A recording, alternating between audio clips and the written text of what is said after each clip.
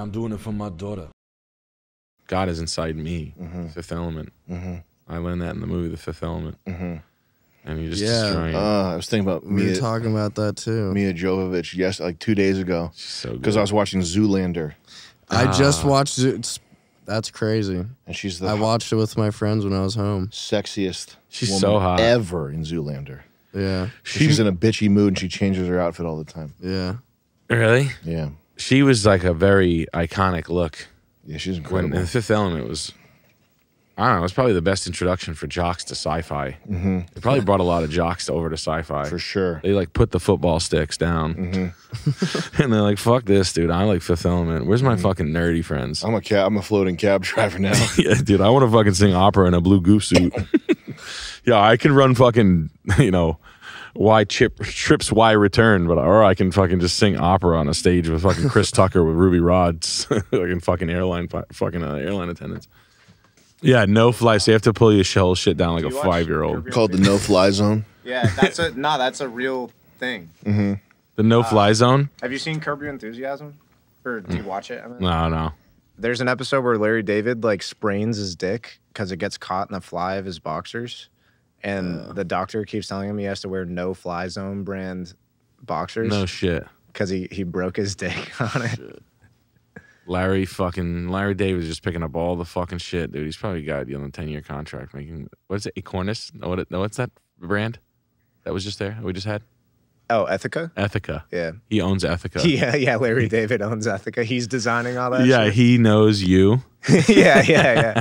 He's like, dude, I need some cool designs. I don't know, just put them on there. I don't want long ball. Yeah, he twists his balls. That's what happens. He gets testicular torsion. Oh, God. Because his balls get stuck. That's how he... It happened to me. Yeah, you got that. Yeah. That happened at the beginning of the podcast. Incredibly painful. Very bad. Zev, yes. You lose your balls that way. Do you know what happens if you get constipated? What? Thank you so much. Oh, no, wait. My pleasure. Wow. You make lovely elves. You got my dry cleaning? 5 Tomorrow minutes. after 5.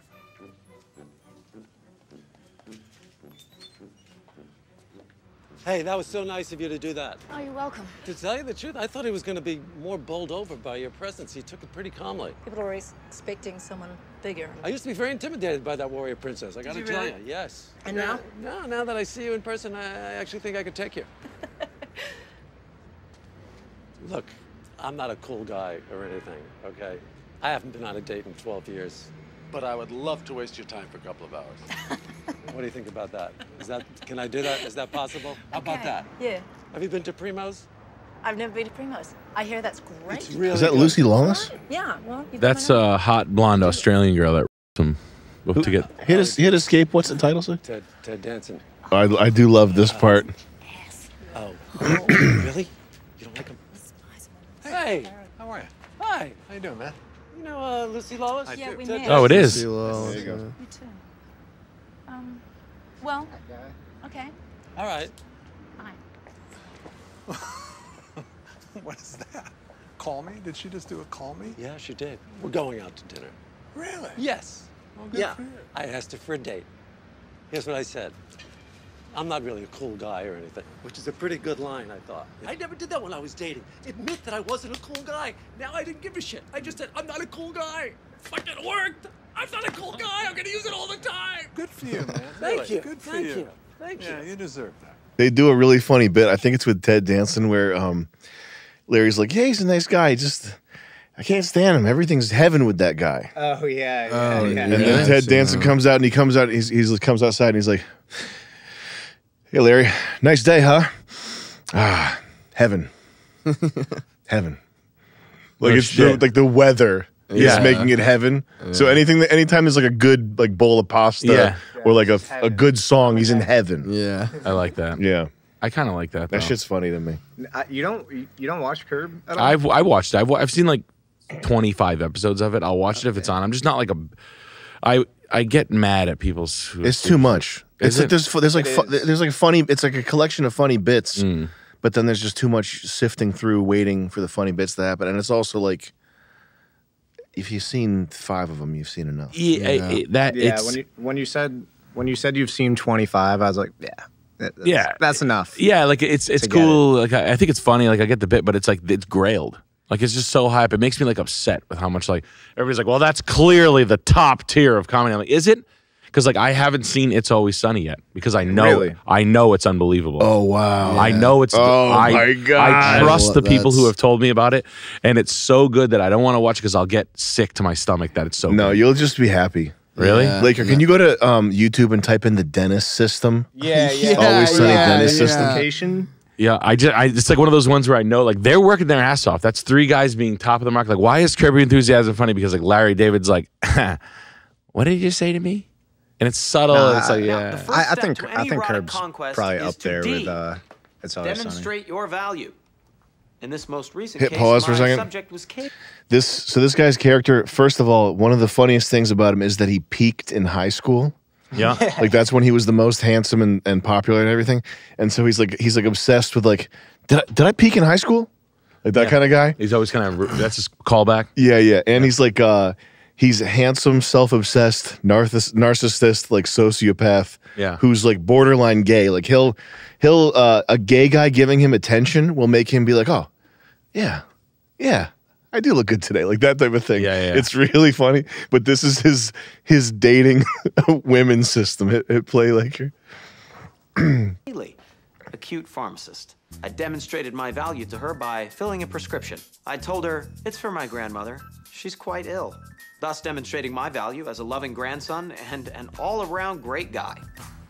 You're forging prescriptions now? That's the easy part, D. I would have gone in and bought a box of Magnum condoms, thus demonstrating that I have a monster dong. Right, that comes off a little bit desperate, Frank. Now, if you want to have a Magnum condom peeking out of your wallet when you go to pay... Pause it real quick. That's a different... Another thing about Dennis is he is like the smartest, most suave person in the group. Yeah. So like he's constantly, self-affirming that he's like this genius, like perfect guy because like everyone else around him is just fucking. Yeah, I've seen like obviously like I know what it is, but I know. Let's play the. We gotta wrap up soon. We gotta play this though.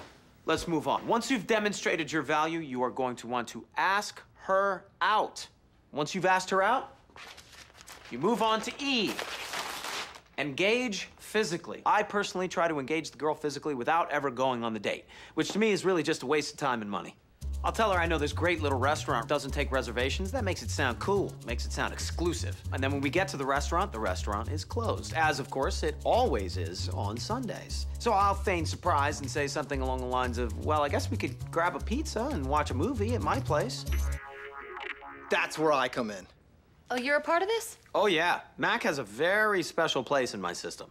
Yeah, you see, I'm on the couch when they come in and ask to be alone. And I say I can't go into my room because I found a Black Widow spider in there, and the dentist fires back that he wants some privacy so that they can get to know each other more better. And then I say, oh, well, I guess we could always eat the pizza on my bed and watch the DVD in my room.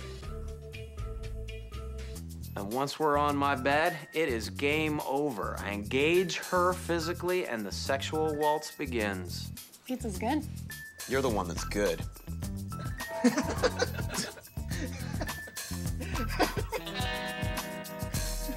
Smooth. Very, very smooth stuff. Very classy. I'm learning a lot from you right now, dude. Okay. Now, once you've had sex with the woman, she will naturally start to depend on you, okay? All women do this. They certainly do. You got that right. Sex with women. Once you bang them. Like that. Right. Which brings me to the first N.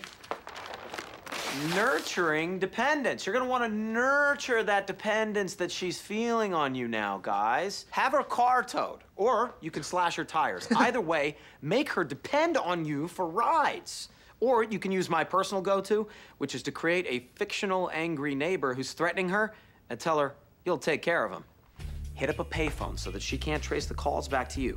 Give her a call and say something along the lines of, I'm watching you, you bitch. You're gonna die tonight.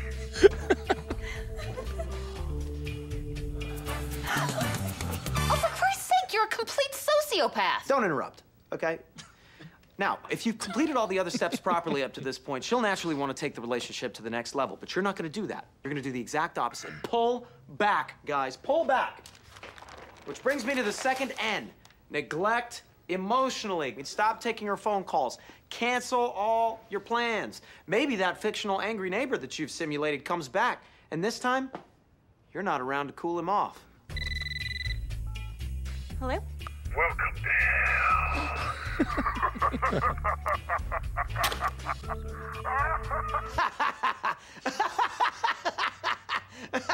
This will frighten the shit out of her, okay? And she'll start getting really mixed up because you're not there to protect her. She'll start questioning her self-worth, start questioning her self-esteem. And that's the perfect time to inspire hope. In Kaylee's case, I went to her window and I screamed, Kaylee, listen, wait. I want to tell you that the reason I was distant is because I was afraid that you were gonna break my heart. And I got scared. I'm not scared anymore, baby. I love you. I need you. and then, naturally, we bang. And this is the best bang of all because it's very emotional for her. You see, she thinks she's broken through my tough exterior and coerced affection from a man who was afraid to love. And then I slink out into the night, never to talk to her again.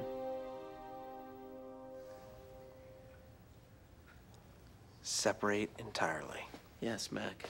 That's right. I separate entirely. It's a good show. It is a good show. I'm sure. I don't doubt it. Yeah. I fear it. Trust me. I know. You'll have a good time if you watch that. I will. I've been watching Letterkenny. What's that? Canadian show as a case study. Who doesn't need my praise? It's got 11 seasons and it's like Trailer Park Boys with its own vernacular. We don't have to get into it, but it's good. It's really good. That. Yeah, it's good. Canadians are the fucking. We got a similar taste level, and but it's good. It's a good show. Yeah. I've been watching a lot of trying to watch things that are off the beaten path, and that's not off the beaten path. That's probably huge, but yeah, no, it's just you see things that are like, I don't know, just Curb is just one of those things where you get lectured at how good it is, and you're like, okay, I hate that. I fucking hate anything that's like that good. Where just everybody pours in. I just get I get like you get like that. Oh yeah. When people like everybody tells you have to do it, so you don't do it. I get antsy. Yeah, I'm like, I don't want to hear okay, now then, you know what? Now I'm not gonna like when I was like Jarl. When I was like 21, everybody was like, well, Curb's clearly the best, right? And I'm like, fucking, what do you know, Uncle Gene? You're fucking drip. Well, that's why I didn't pay attention to my credit score for so long. It's because so many people were telling me that I had to. Yeah.